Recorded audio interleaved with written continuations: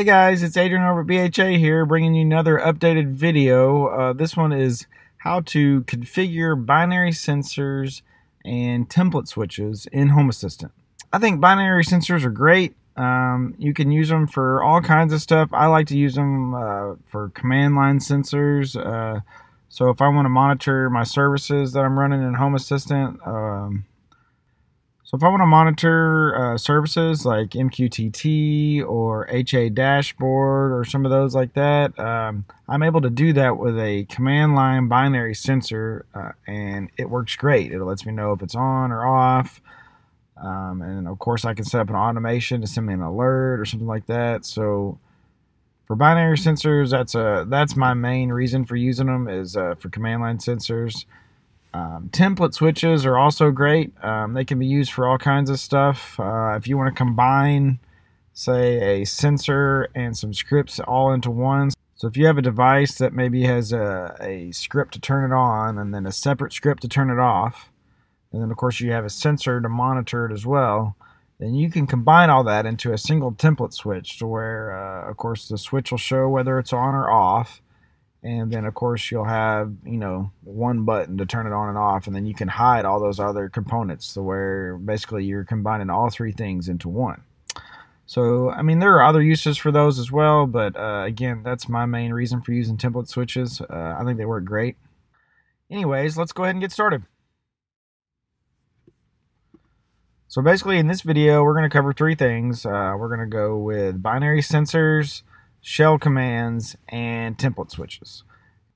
And I will make a note on the shell commands. If you didn't see my video before about how to set up your Home Assistant user ID to not have to type in a password for sudo commands, you probably want to have that for these shell commands that I'll be using, just because the shell commands will not work if you are prompted for a password, because Home Assistant's not going to be able to do that.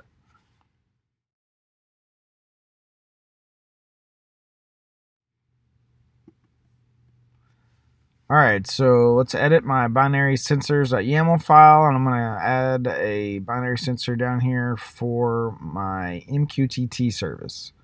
So basically I'm setting up a sensor that will monitor whether or not that service is running or not.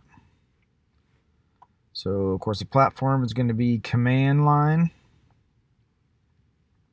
And I'll put all this in the description as always so you can copy and paste it.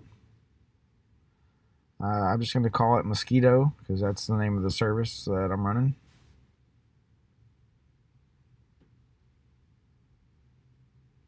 And the command I'm using, of course, is just systemctl status command. So we're going to do sudo systemctl status mosquitto.service. And I'm gonna awk that a little bit just so that I only look for one specific word. So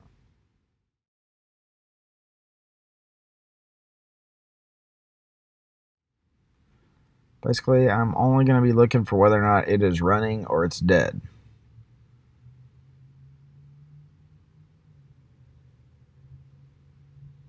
And you can run this command just from the command line if you want to see what it looks like and what it returns.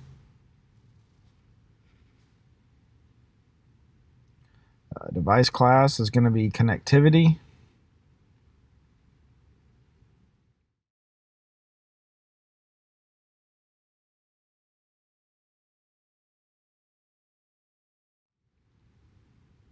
Alright, so if it's on, then that command should return running.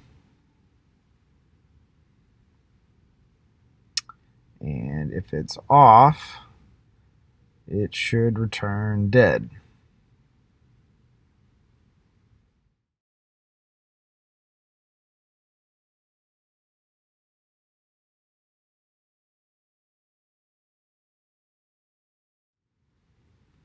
And that is it for the binary sensor. Let's go ahead and save that.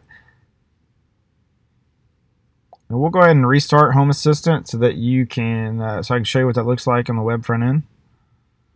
So I'll do a sudo systemctl restart Home Assistant.service.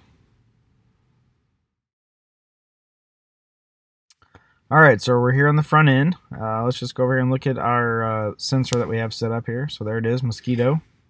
And as you can see, it's currently running because I use it all the time, obviously, for my MQTT. And that's really it. That's what the sensor itself will look like, just like a regular sensor. Nothing special.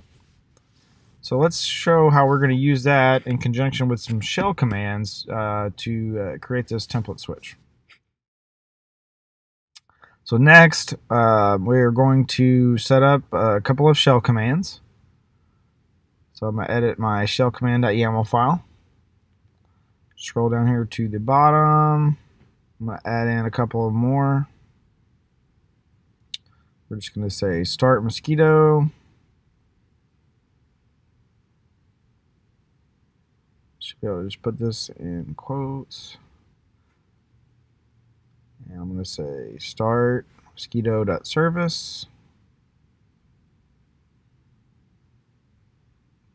We'll do the same thing for stop.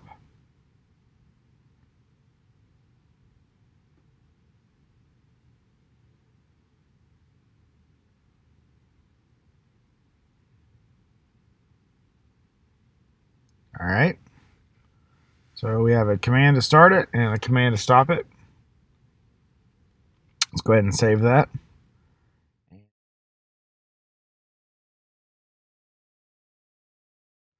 And now let's edit our switch.yaml file.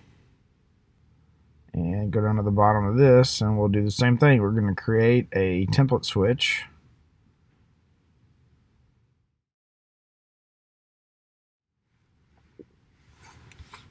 See, the platform will be template. And we'll go ahead and set the scan interval to 5. That's just how often it's going to check to make sure what the status of this switch is. We'll call this one Mosquito. That's kind of what we've called everything else. So we'll stick with the same naming scheme here. And we can give it a friendly name. We'll just say mosquitto.service. Alright, now this is where we kind of do our templating. So we're going to use the value template here to monitor that binary sensor that we just created. So we want to know what the state of that sensor is. And again, I'll put all this in the description so you can just copy and paste it.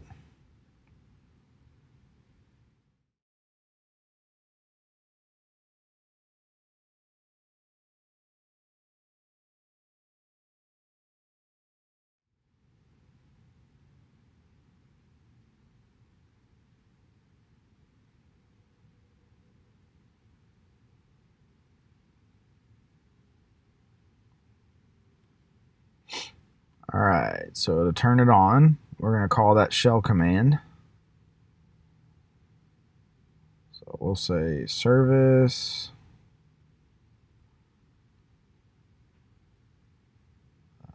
shell underscore command.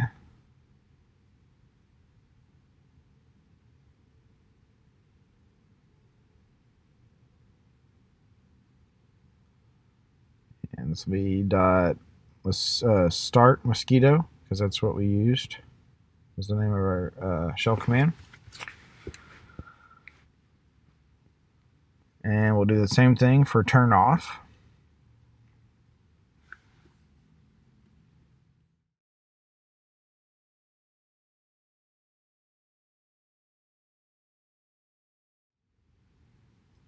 Shell underscore command dot stop mosquito.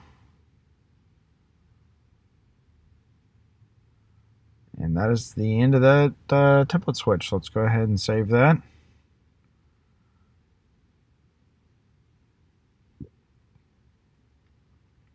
Now we can restart Home Assistant again for the changes to take.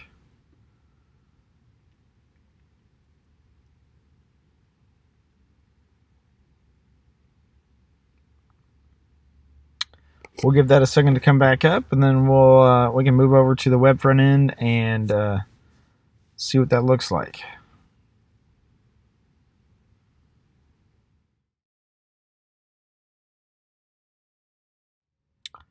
Alright, so here we are on the web front end.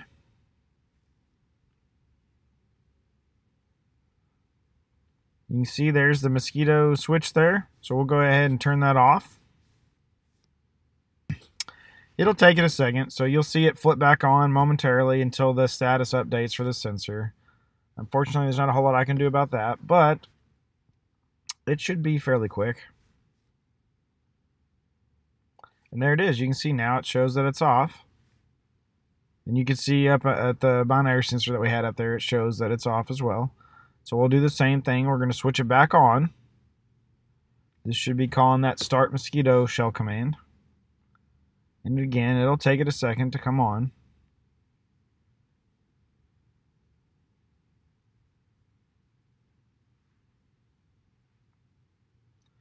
And there you go. You can see the service came back on, and even if you look at the binary sensor up there, you'll notice that it's back on as well. So we have basically combined three things into one by using the two shell commands and a binary sensor. Now have them all combined into a single switch, which I think is pretty cool. You can use it for all kinds of stuff like that.